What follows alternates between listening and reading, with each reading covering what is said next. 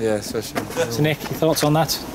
A bit of both, mixed thoughts really. You know, I thought we played well enough to probably win the game without creating many chances at all. Don't think either side created many chances. I thought we played some good stuff, but then at the flip side of that, you know, after Saturday, we had a reaction tonight and we saw things we didn't see Saturday, which we asked them to see, and so pleased and also frustrated. I think a mixed bag, I must say. Yeah, like you say, a game of few chances, but you probably had the better ones, do you think? Probably had just the better ones. But I think we had a fair share of possession. I think we played some good stuff. I think they worked hard and they won their first and second bits. And when they got the ball down, they played some great stuff. But then just in that final third, it just didn't click. For whatever reason tonight, it didn't click, and we didn't create any chances, or we didn't get Ben or Harvey away, or when balls come into the box, they didn't fall onto our head. So it was a frustrating evening, I must say, a very frustrating evening. But sometimes that happens in football, and you can't dictate the way the games are going to go. And to take a point at a place like this, isn't a bad result, especially keeping ourselves a clean sheet, which is a big plus point for tonight.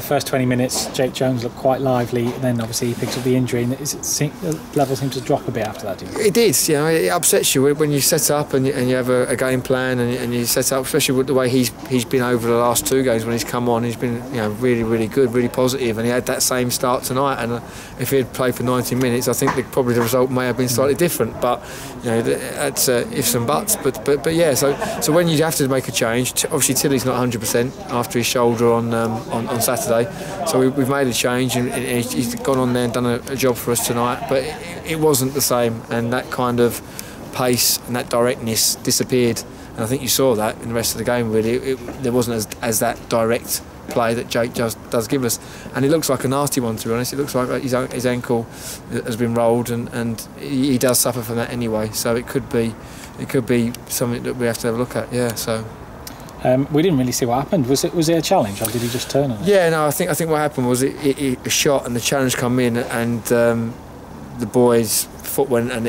he went under, and then his weight went onto his ankle. So yeah, so he's obviously turned it. It's a lot of swelling there. Until that swelling goes down, we won't be able to assess it properly.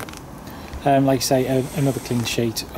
Getting back to a clean sheet after Saturday was good, and I thought Shooter was really impressive at the back today. There's a couple of really important challenges he made to stop them. I think yeah, Shooter was good. JJ coming next to him, who's been sit watching for 2 or 3 games when Leon's done really well, and then Alex and Woody looked solid as well. And the shape was good, and Adam was commanding behind them as well. So we looked solid, and I think credit to us really that they did sit off quite a lot and let us have the ball, because they were worried about us. They were worried about our movement maybe, and our creativity that we've got in the middle of the park with Rooney, Josh and Levi.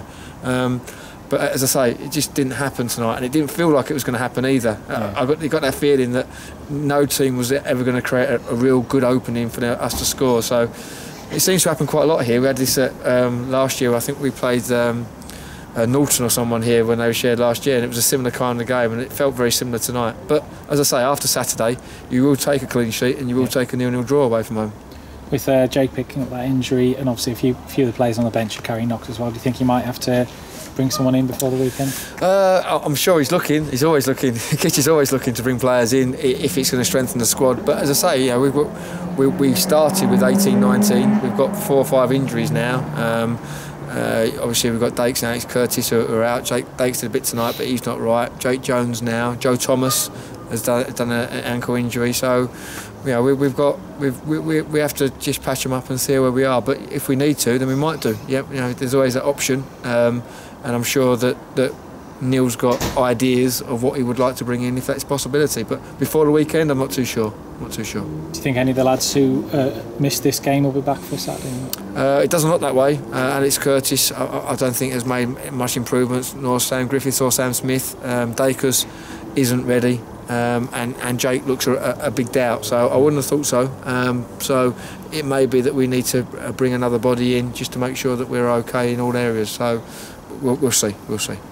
Cheers, mate. Okay. All right, no problem.